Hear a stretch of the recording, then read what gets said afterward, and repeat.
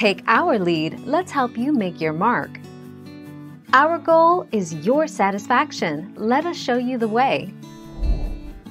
MiraLAX, polyethylene glycol 3350, and crystallose, lactulose, are laxatives indicated for the treatment of constipation.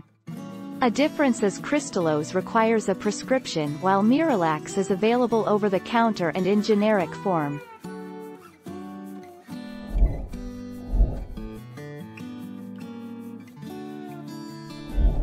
Make your mark, take our lead. You should not use MiraLAX if you are allergic to polyethylene glycol, or if you have a bowel obstruction or intestinal blockage.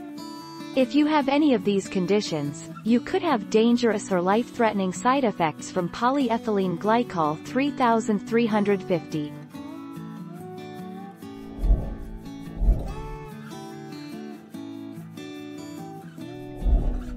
Take our lead. Prepare your MiraLAX bowel preparation on the morning of the day before your procedure. Mix all 238 grams of the MiraLAX powder with 64 ounces of a room temperature clear liquid until the MiraLAX powder dissolves. Once the MiraLAX is dissolved, you can put the mixture in the refrigerator.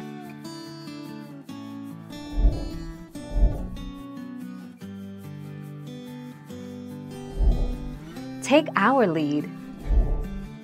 It works by increasing the activity of the intestines to cause a bowel movement.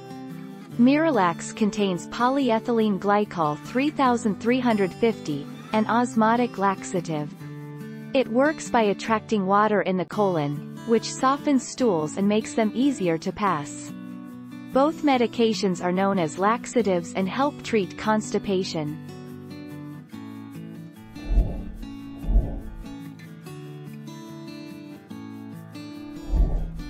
Take our lead.